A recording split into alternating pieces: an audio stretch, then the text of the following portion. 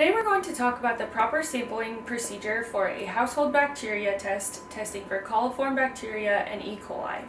First of all, you'll want to obtain a sterilized bottle from the laboratory.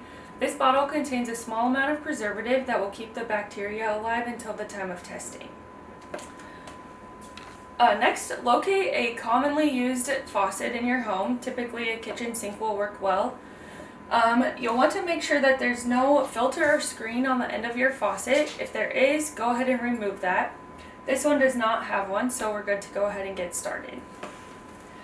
You'll want to use some standard household rubbing alcohol to sterilize the end of the faucet.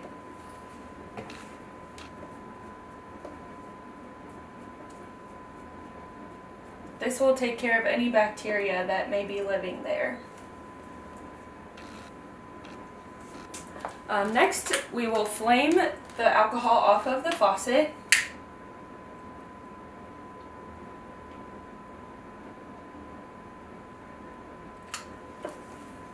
And from there, we will turn our water on and let it run for approximately 5 minutes.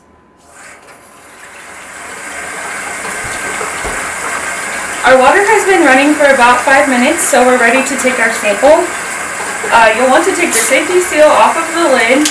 Be sure not to rinse out the bottle. That will get rid of all the preservative that's in there. And then we'll simply just fill up the bottle.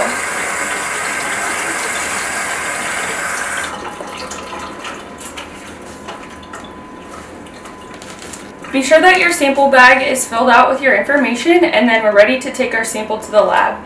Bacteria samples must be returned to the lab within 24 hours of sampling to ensure accurate results.